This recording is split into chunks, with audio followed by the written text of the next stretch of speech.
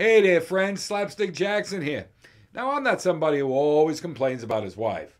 But let me tell you something. My wife, she's a terrible cook. And I mean more than terrible. She's dangerous. I mean, we don't just have like a fire extinguisher in the kitchen. We have a hazmat team. Oh, she'll boast and boast and boast how the kids call her Betty Crocker. But it's a Crocker you-know-what. Let me tell you something. She makes sponge cake with real sponges. I mean, she made an upside-down cake the other day. Came right side up. She wanted to prove how good her baking prowess was, so she goes down to the church bake-off. Well, after two of the judges got ill, the church told her to F off.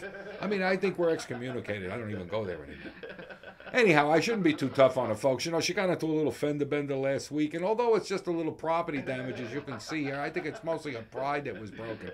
And she'll be up and running in no time. I'm not mad at her or anything, and thank God she didn't really get seriously hurt.